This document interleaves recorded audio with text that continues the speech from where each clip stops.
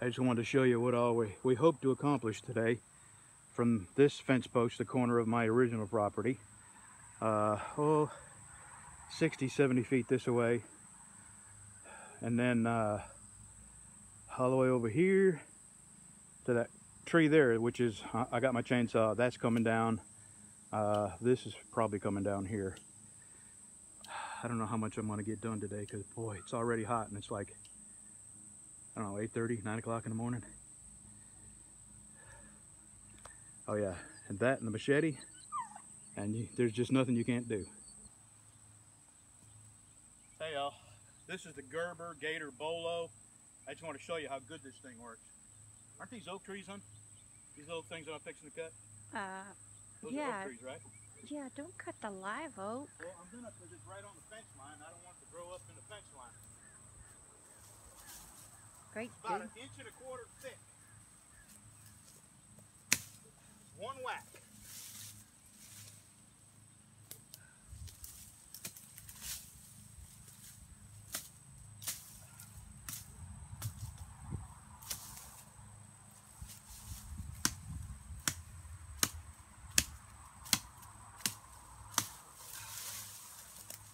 It's about 1.75 inches thick.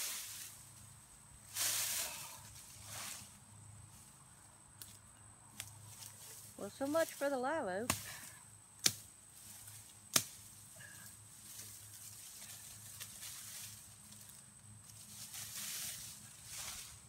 That is an amazing tool right there.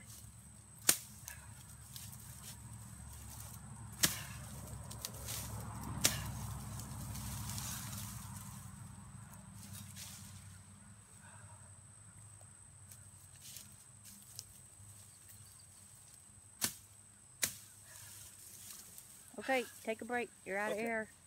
Time for air. Really big. Do you see him down in there? Let me turn the light on. Yeah. You can't see if he jumps on you. If he jumps on me, I'm gonna bowl you over. I'll be in the next town. That's a, what do you call that? A funnel spider, huh? Some kind of funnel, bite your butt off. Some kind of, yeah. I'm gonna get my torch, teach him a lesson. Jeez. Look out! It's a big one. Yeah, he is. Well, I got the Tramontina Bolo in. And Rob Moffett did a video, and he's right, the grip is really small. As a matter of fact, what I plan on doing is knocking about 1/4 inch off of this end and this end just to make it a little wider. And this is the Gerber Gator Bolo, and I finally did it. I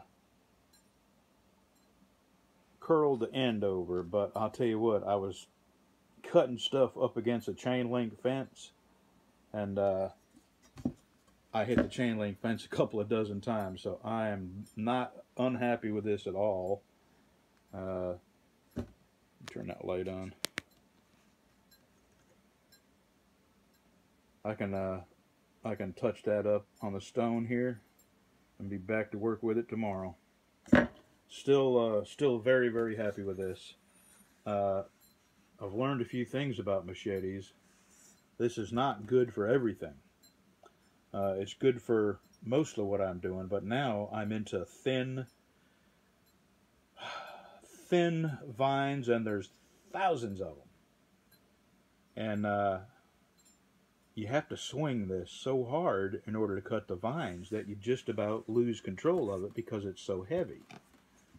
I'm beginning to understand why a thin, cheap, hold on. Sorry about that. You know, this is, it doesn't even say China on it. It's so cheap. You know it's cheap when they can't afford to print the Chinese name on it.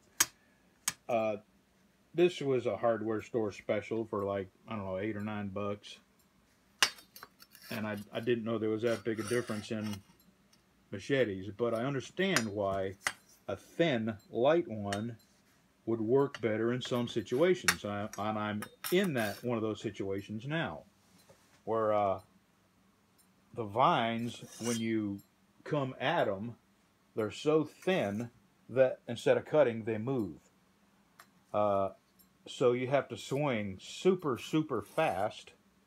And when you swing that fast with this, being as heavy as it is, it's really hard to control it. And it's actually pretty dangerous. So I understand now where this would actually work better than that. I've got the Tramontina. I'm going to try that tomorrow for them vines. I just put an edge on it.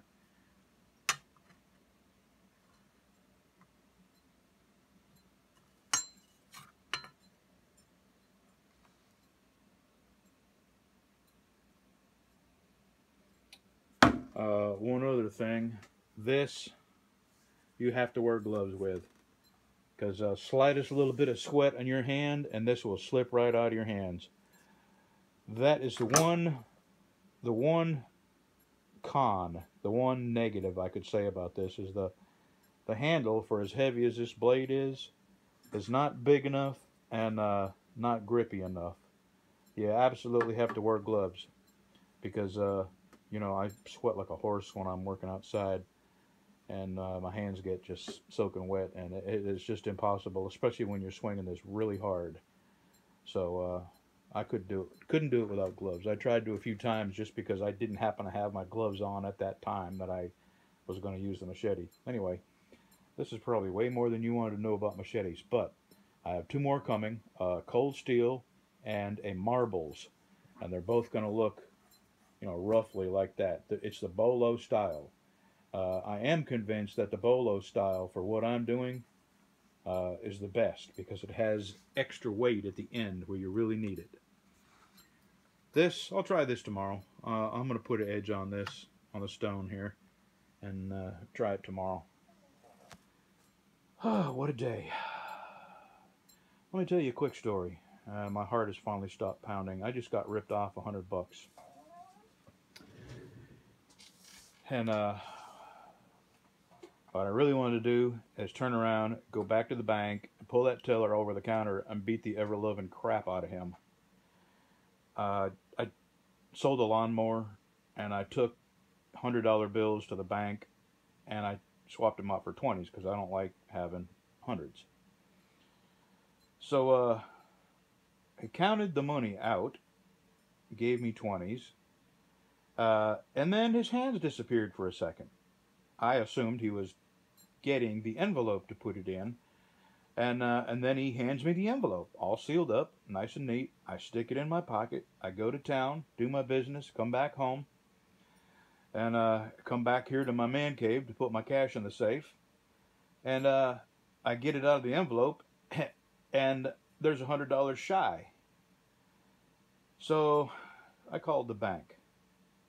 I spoke to the main branch. I spoke to the bank manager. And he put me on hold, and he called the teller. I didn't know he was calling the teller. He put me on hold, and when he picks up, he goes, "Well, sir, I called the teller, and his till is balancing out." And I said, "Well, of course his till is balancing out. If I gave him X amount of dollars and he kept 100, that cash went in his pocket. It didn't go in the till." This has never happened to me before. And I even had my wife count the money because I thought, well, maybe I'm crazy and I can't count. And sure enough, it was exactly $100 short.